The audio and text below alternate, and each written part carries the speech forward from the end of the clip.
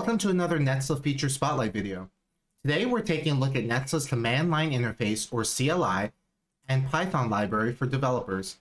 To get started with the Nexla CLI, head to developers.nexla.com and click on Nexla CLI for installation instructions. The Nexla CLI is a powerful interface that can do everything available in the regular UI while enabling scripting, advanced Python access, and availability wherever you're working. Let's take a look at how it works and walk through migrating a simple flow. After configuring securely with your account and inputting your unique API key, you'll now be able to access the Nexla CLI. I have it open in front of the regular interface for reference. I can type Nexla help to view all available commands and add help to any of those commands for more information like this. Nexla source help. Let's walk through a simple demo of migrating a flow from dev to production using just the CLI. So let's say in Nexla, I have a dev flow from Google Drive to FTP with a small slice of data that I wanted to test with.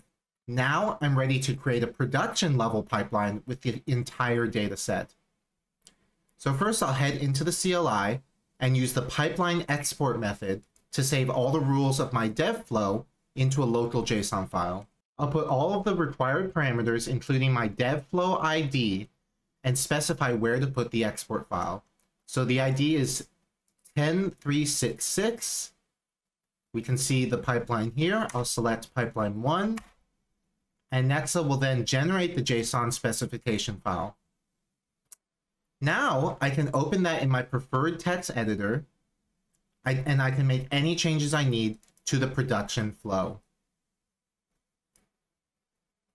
For example, since this is a Google Drive source, I might change the path for a full data set rather than just a test slice. Anything you need to change will be in the source config or sync config attributes normally. I can also change the credentials later when importing if I need them, and that's what I'm going to do to a whole new Google Drive credential that will have the entire data set rather than just this test slice. We can see here as well that the specific transformations I applied to the original flow will carry over to the production flow. So maybe I was testing out this hashing transformation, an IP address to country, and a multiplying function that all worked, and now I'm happy. So once I've made all the changes I need to that, I'll save it and head back into the CLI. Now I'm going to use the pipeline import method to clone the pipeline with a new source, dataset, and destination. So I'm going to put in this command using the JSON specification file we just edited. So now it will ask me which credential I want to use. This was the original one, but this is the production data credential with the entire data set. So I'll ask to use that. So now my pipeline is created in minutes with just the CLI.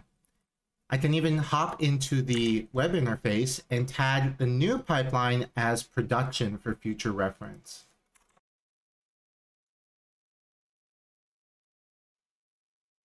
Nexla CLI unlocks powerful functionality for data operations at scale. Scripting, integration, and more is available at your fingertips.